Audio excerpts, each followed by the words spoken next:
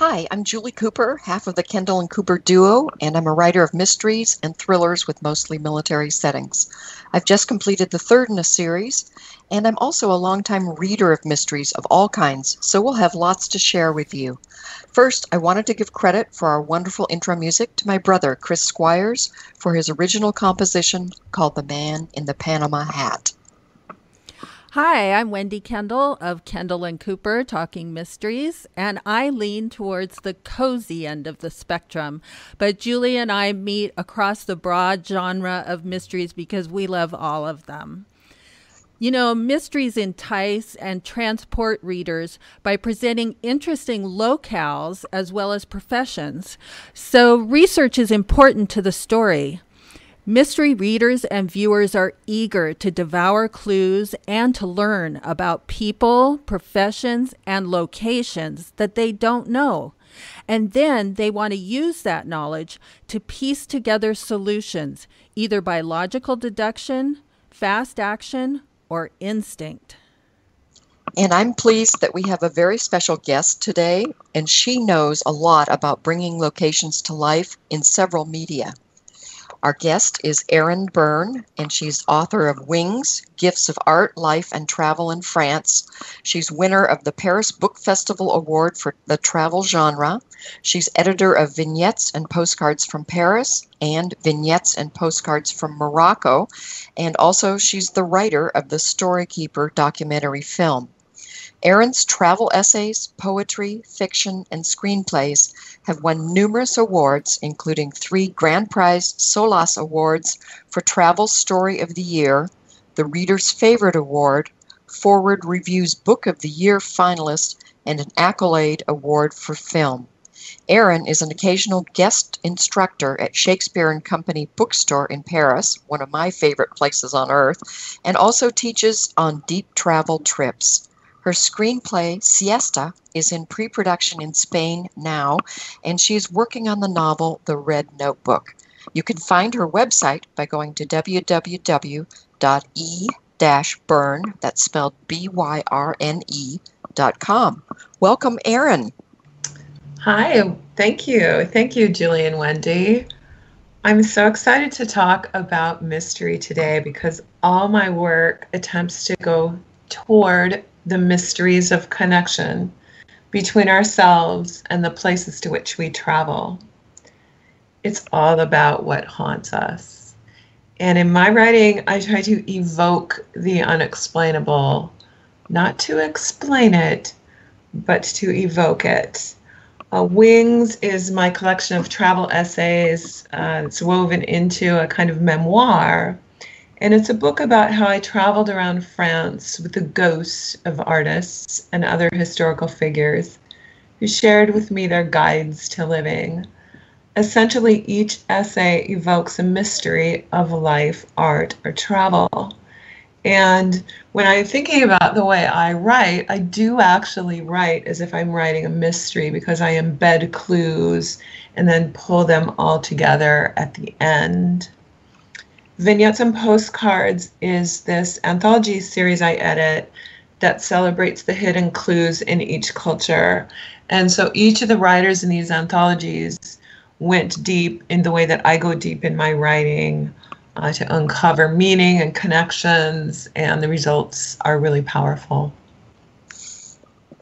And hopefully that's the reason most of us travel, is to discover things that we didn't know before.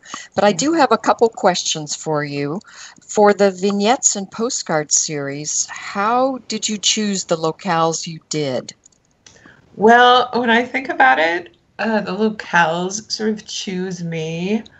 I had started going to Paris a lot because I just felt this uncanny fit there. And I was teaching kind of a longer workshop at Shakespeare and Company. So I put together a collection of writings from that workshop. And then the publishing company, Reputation Books, which is run by my agent, Kimberly Cameron, said, you know, why don't we do a new edition of that?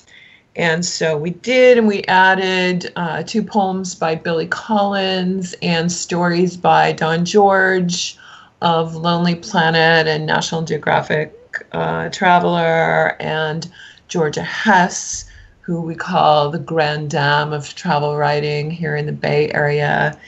And so Morocco, went there to teach a workshop.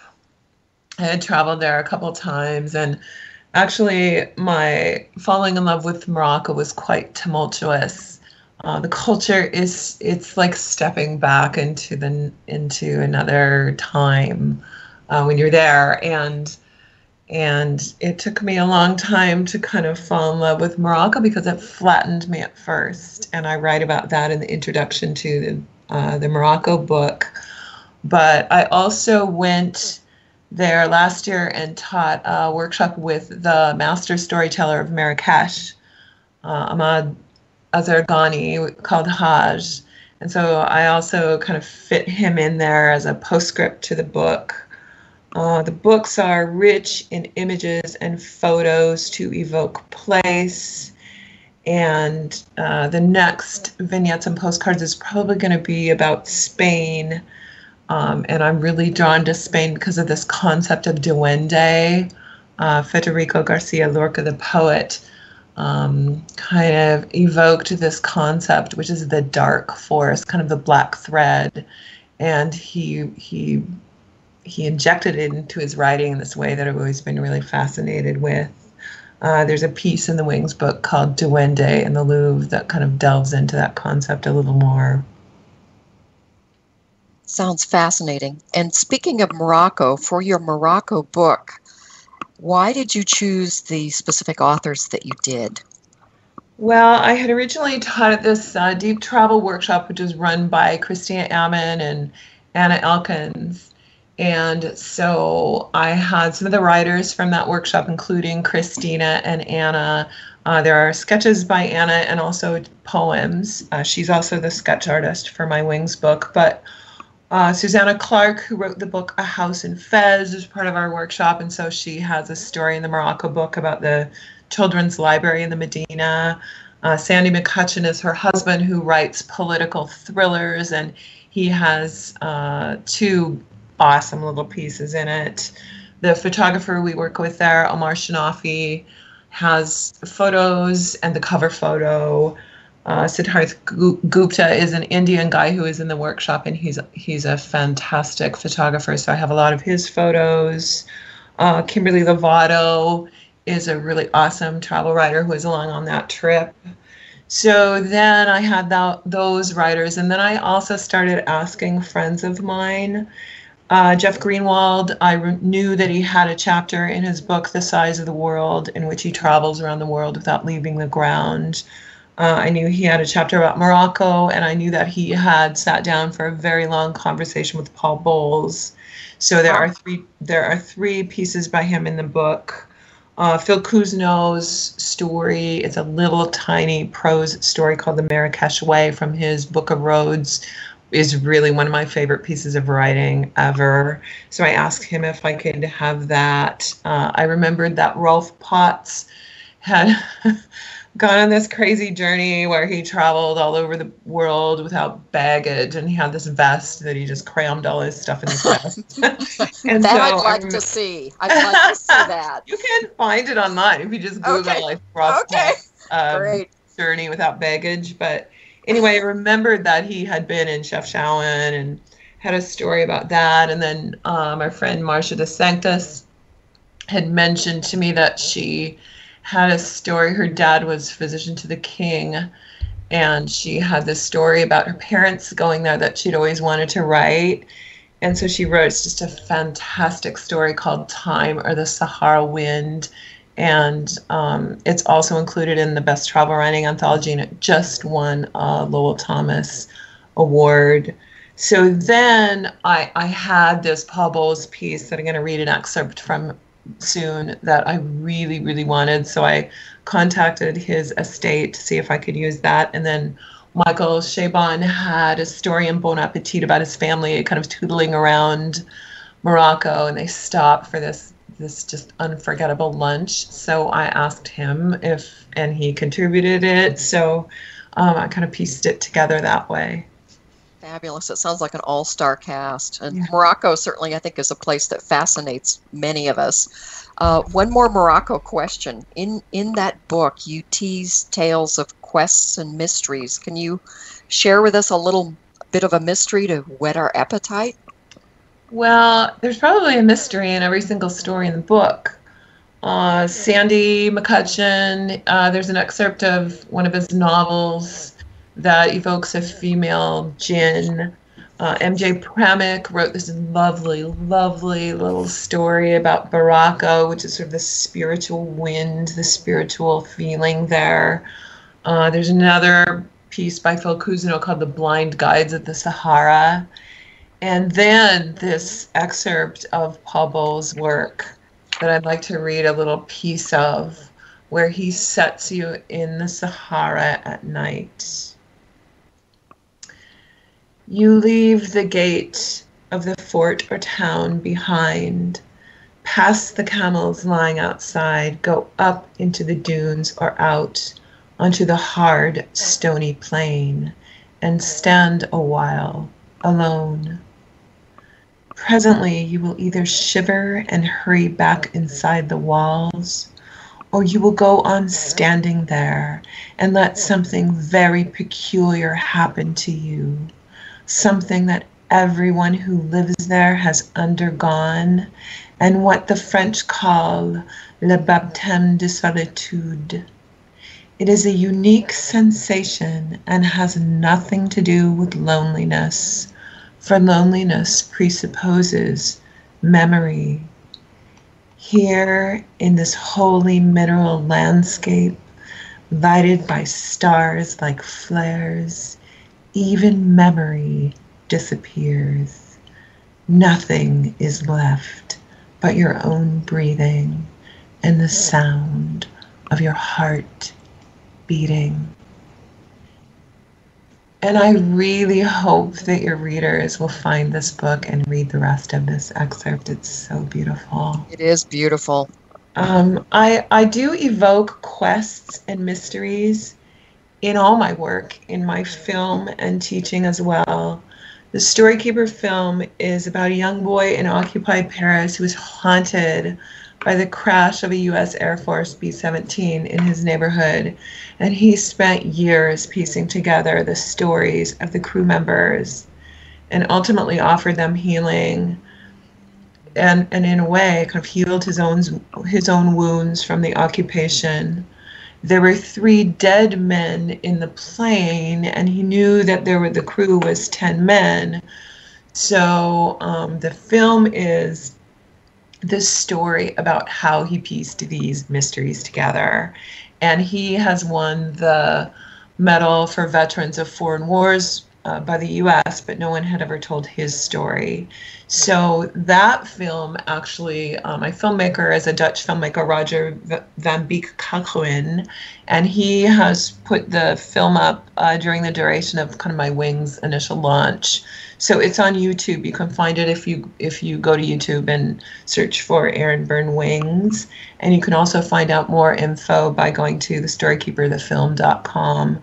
But we did a really successful festival run in 2013 with it. And my teaching in Paris and on deep travel trips is this process of writing in which writers go deep to uncover connections and get to the heart of their stories. And it's kind of like an investigation. And it all starts with the questions. And so questions can lead to quests. And there's a story, Deep Travel Notre Dame, in the Wings book that really explains this. And when I teach, I start with the writers. We start with an image or scene from one of their travels, and we just start asking questions. And these connections basically just light up like a power grid. I'm starting a newsletter in which I will be offering these kinds of questions to my readers. And I'm working right now on a blog about that very, sort of offering this process to everybody, because I think that everybody has these mysteries from their travels that they can get at, whether they're writing about them or just experiencing them. Terrific. Yeah, that sounds really great. I will definitely be one of the people subscribing to your newsletter. I Good. will. I will too. Awesome. And I have one more question for you here. Is there a formula or specific steps, Erin, that you use when you research a new location or culture, or is each place sort of a serendipitous exploration or completely unique research experience? Well, I mean, you have to have, as my writers will know, you always have to have the focus of what you're writing about very clear in your mind. Now, as you sort of follow your fascination when you're in a place, that focus can change. So it's kind of a fluid focus at first.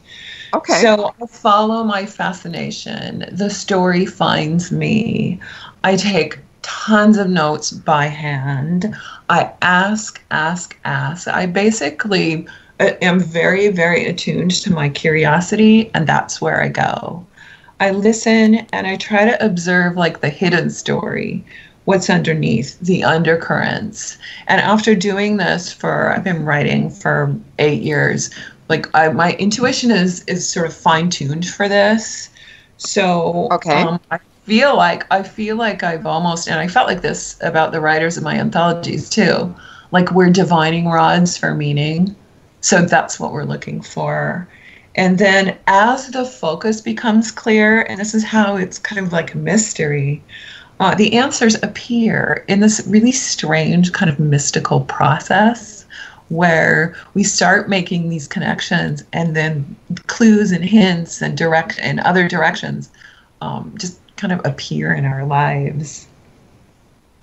Almost like the law of attraction, where you Yeah. start getting curious or interested in something, and then suddenly things appear. Yeah. Yes. Yes. So I'm currently working on a novel called The Red Notebook, a novel of resistance in occupied Paris. And in the Storykeeper film, you'll see this character, Jeanette Roche, and I write about this in this Storykeeper story, actually, that's in the book, in the Wings book. But she's just a character who helped one of these Americans who ended up in the Parisian Resistance. And I realized that that's kind of a group of unsung heroes, Parisians who were there who hid Americans. And so my novel is about people in the Resistance who hid American spies. And in the novel, there's a plot to kill Goring at the Ritz, Paris. And when I was there in June, I did a lot of research, and I got to do like a tour of the newly remodeled Ritz and see the suite. I was in the Coco Chanel suite, and I got to see the suite where Goring stayed. Yeah, so that's where I'm going next. That sounds like great fun. And I have another question for you specific to locales. When does a setting in your books or books that you found that you dearly love, when does the setting become more than a backdrop where it transforms into actually another character? And do you have an example of this for our listeners in some of your recent writing? Yes, actually, in my book, there's all these stories in which the place becomes a character. Bordeaux, Saint-Emilion, which is a little village in Bordeaux. I'm the grape, and it acts on me to change me and sort of draw me out. There's a story called Wise Beams and Wings, where a set of 17th century ceiling beams start telling me stories about the histories in France. Normandy is featured in quite a lot of the stories in Wings, and it's definitely a place that is just alive with ghosts. Arles and Aix, I feel the presences of these people who are in these places so much in those places. A book that I've read recently is Celtic Twilight by William Butler Yeats. Basically, it's the stories, but he went around the west of Ireland collecting people's stories of the supernatural. So there are all these stories of spirits and fairies, and And I'm going to talk a little bit more about Ireland, how the landscape and the people are very woven together. But Celtic Twilight is just, it's so awesome. It's just a little tiny book of those accounts. Sounds wonderful. I'm also working on a film called Siesta. It's a short film that Roger Van Beek Calhoun and I are doing in Spain. And this is a story in which Spain is actually a character, an agent of change for one American man named Timothy Peels. And in the village, in Spanish villages, so it has all these characters that are quintessentially found in Spanish villages, like a group of old men. There's an old flamenco dancer. There's even a bull. And all these characters present different aspects of Spanish culture. And again, the concept of duende is found throughout this little film. Erin, do you feel that landscapes, environments shape people, or that the impact is stronger vice versa? And how does this influence change in the current day, where people have easier access to travel and education about places all over the world? Well, I actually do feel that it's both. The last trip I went to was to Ireland, and I just wrote a story about that called Into Celtic Twilight, which is basically about me in Ireland and Ireland in me. The first time I went there, I just had the strangest sensation that I had grown up there. So I wrote a story about that called Spirals. It won the Silver Award for Travel Story of the Year, and it's included in the Best Travel Writing Anthology. I think it was 2011. It's in that. But in Ireland, the people and the landscape are their spiritual beliefs and their culture is just so interwoven with the landscape and the history that it kind of is the perfect example of this. But I really think, this current day when people we have easier access to all this information. But when we travel, do we fully experience a place? I have a very, very strong feeling that unless we entirely unplug, we can't let a place beguile us. So if you are looking through a lens or posing for a selfie or giving real-time reports about your reaction to a place on Twitter or Facebook or something, then I just don't think you're giving yourself enough chance to process the place. I mean, you can see when you read the Morocco book, especially the introduction, if I would have instantly, the first time I went there, if I would have been solidifying my views of Morocco, I never would have moved past my initial reaction. So I think I just advocate unplugging in as much as you possibly can when you travel so that you can direct your attention outward. Wow, that's a really good point. Yeah, that full immersion into the experience. That's really interesting. That's really insightful. I want to pull you back a little bit closer to home for me, because I live in Washington State, so I'm particularly interested and intrigued with the concept of relating the Palouse here in Washington State to France in your work Bastille Day on the Palouse. What started that idea, and how do you weave in the historical figures to the landscapes?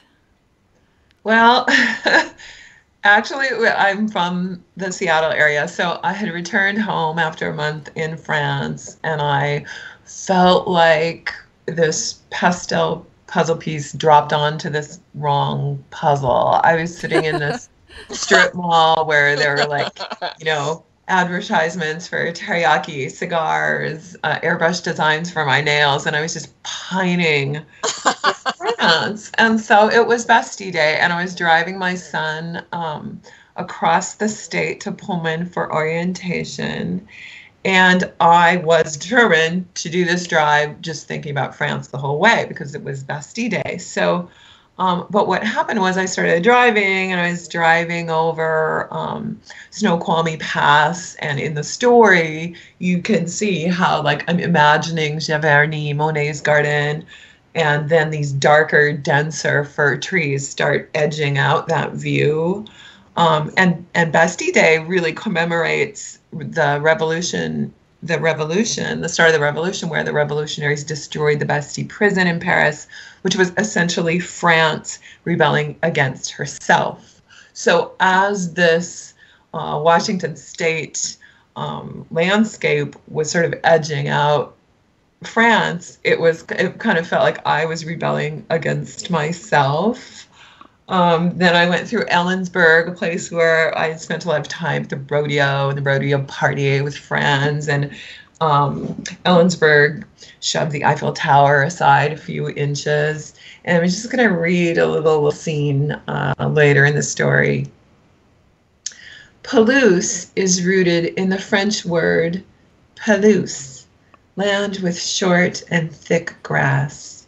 And on this Bastille Day, the fields had transformed into amber swells that swished, a fruitful crop awaiting harvest.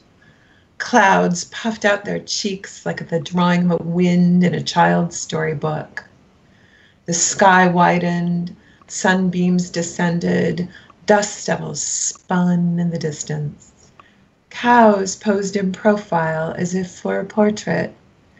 Shadows skittered across dunes that seemed to roll in undulating rhythm as if the earth underneath slowly stirred the waves of grain. My edges shifted outward a fraction. I pulled them in. My colors deepened, but I resisted, for I had become attached to my reverse culture shock.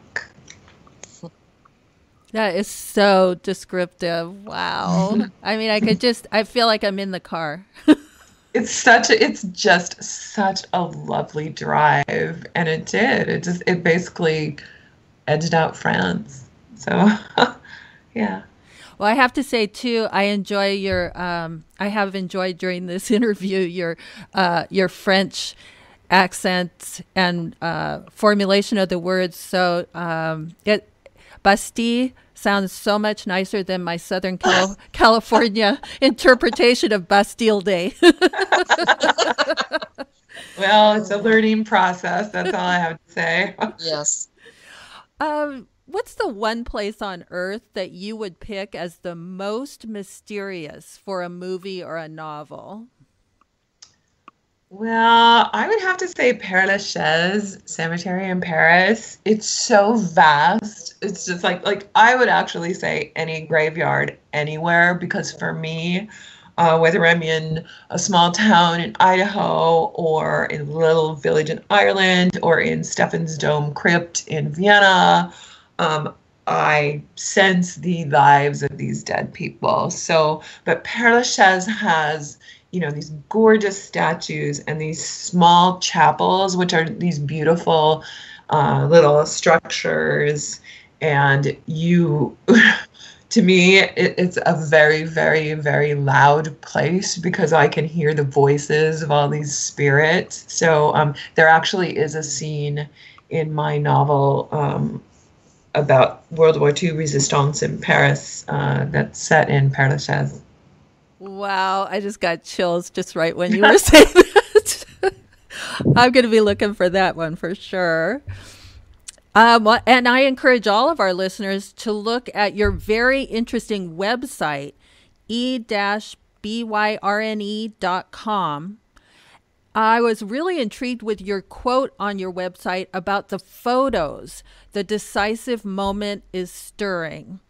The photo takes me, not the other way around. And you're quoting, oh my gosh, I don't want to say this name with my Southern California accent, Henri Cartier-Bresson.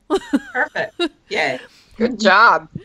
Do you think this is also what we readers and viewers are asking of stories, that the story takes me, not the other way around? Well, on Henri Cartier-Bresson, there are two stories about him in the Wings book. He just keeps popping up in my life. And when he had this approach to his photography that was entirely intuitive. And so they called him, they said he was like a dragonfly roaming the streets of Paris. And he felt like he clicked at this decisive moment, which basically means it's the moment his intuition told him to click. So I operate in all my work, my teaching, and everything on this concept that if you go deep enough, you reach the universal emotion. And the only way to get there is by following your intuition. And so basically, in my writing, Henri Cartier-Bresson had a lot to say to me about my intuition. He has a lot to say to you. Cezanne offers insights in my book into my childhood. He also offers you insights into yours. Winged Victory called up my authentic self. What does she call up in you? Montmartre is an area of Paris that really held up a mirror to me. We did 3 short films of stories from Wings, Roger and I, which are on my website. And if you watch the one about Montmartre, it's based on the story The Mirror of Montmartre. And it's kind of Jungian. But if you go to Montmartre or learn about Montmartre, it will have a different thing to teach you. So yeah, I do think that all stories point to something, all good stories point to something universal, whether they are journalism, travel, fiction, anything, or even spoken stories. I'm getting ready to go to this long form narrative conference in Berkeley, which is journalism. And it's the same thing there. I mean, we're all working toward that same universal emotion, all of us. Beautiful. Well, this has been so interesting hearing your answers to these questions. And I want to ask Julie now. Julie, what about, do you have summer vacations or summer travels that you do? I do. And speaking of stories, I have a short one I wanted to share with our listeners. A personal story, one I think that speaks to the power of books and certainly the immersive magic of an evocative settings like the ones that Erin's just mentioned. And this takes me back to what I call the summer I went nowhere. It was more than just a summer of discontent. It was kind of the perfect storm of awfulness, health problems, high pressure job, emotional pain, family issues, and on top of that all, financial worries.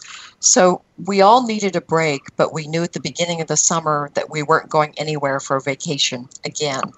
And I tried really hard to sell it to myself as a staycation. You know, those kinds of summers where you go nowhere and you work on things that need fixing around the house. And that's just as much fun as it sounds. Well, at some point, I decided that if I couldn't go to Italy or France or Spain, I'd work my way through those countries by book. And so I started by exploring Venice with Donna Leone's series with Inspector Guido Brunetti, tracking killers amidst the aging splendor of the Grand Canal. And then I moved on to a short jaunt to Paris with Cara Black's gutsy couture-loving detective, Émile Leduc. And I followed this trip up with one to Rome, observing police detective Aurelio Zen, created by the late, great Michael Dibdin, as he navigates the twisty levels of corruption and violence in modern Italian society. I then took a brief excursion south to Naples with a memoir by Dan Hofstadter called Falling Palace. It's the story of an elusive love and an amazing ancient city, a place I first visited when I was 16.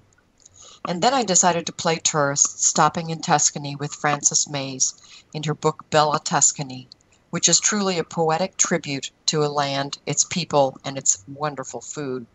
From there, I traveled back to post-1945 Barcelona, to the Cemetery of Forgotten Books, using The Shadow of the Wind by Carlos Ruiz Zafón as my tour guide. And it's a superbly entertaining love letter to literature, one I highly recommend. In fact, it's a book Stephen King called One Gorgeous Read.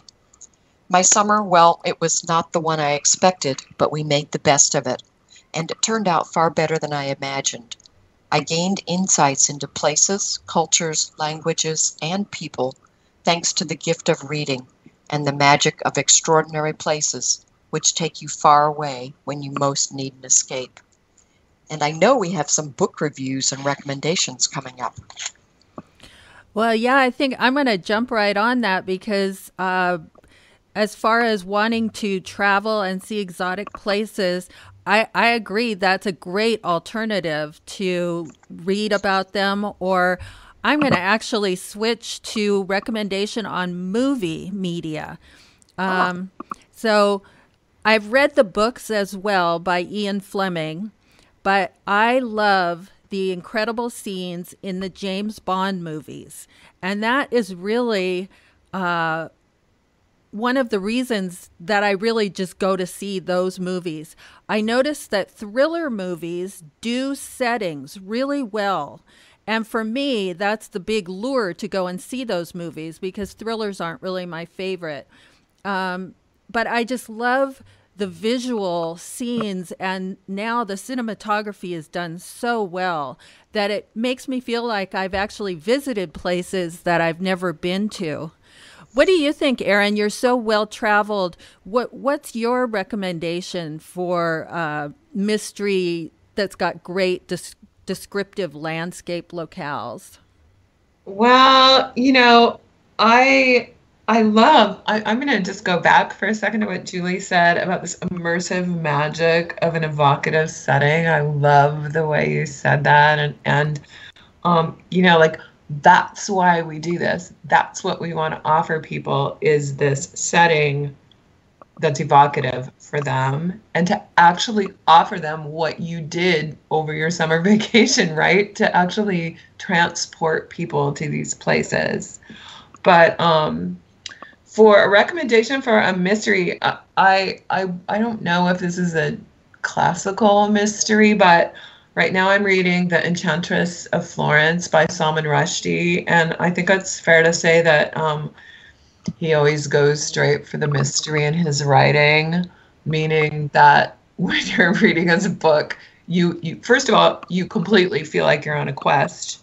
And second of all, he just evokes all these fascinating questions. So this particular book is evoking India, both India and Italy, in such rich, scenes and images that just completely transport. It's about Niccolo Machiavelli. So it just weaves in all these really odd happenings. And anyway, that's one that I would recommend. That sounds great. And I've actually just finished something that is fairly offbeat, but it's a book by Colin Cotterill. It's part of a series called Slash and Burn, and it's published by Soho Crime. It's part of an ongoing series where he started with a book called The Coroner's Lunch, but you literally can drop in anywhere and still enjoy the read. And this particular series features a geriatric coroner, Dr. Siri Paiboon, and it's set in a place that I've never been and honestly never really wondered about until I got involved with these books. It's the country of Laos, and it's starting in 1968, as you might have guessed, sort of right during the edge and the end of the Vietnam War. Dr. Siri never wanted to be Laos's national coroner. In fact, he's the struggling country's only coroner. And now, approaching age 80, he hopes to spend more time with his wife before the untimely death, predicted by the local transvestite fortune teller. He is summoned by the Lao government, an offer he can't refuse, to lead an excavation for the remains of a U.S. fighter pilot who disappeared 10 years earlier in the remote Laotian jungle.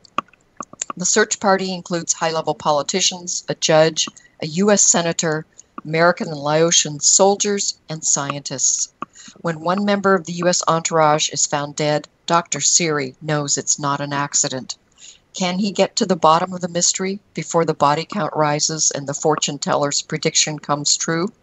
Oh yes, he can, and in surprising ways. There's tremendous dry humor throughout this entire series, wonderful characters, and truly insightful views written by someone who lives in Southeast Asia on what it means to survive in a communist country after a devastating war. There's also a touch of the supernatural involving a 1,000-year-old shaman, but I don't want to spoil it for you. Just read it and enjoy it. And I think that just about wraps us up for today. Erin, I want to thank you for joining us as our special guest and helping us see the possibilities in these wonderful and evocative locations, whether it's right next door or in the Palouse in Washington State or across the world in someplace fascinating like Morocco. Thanks again. We really appreciate it. Thank you so much for having me. Our pleasure.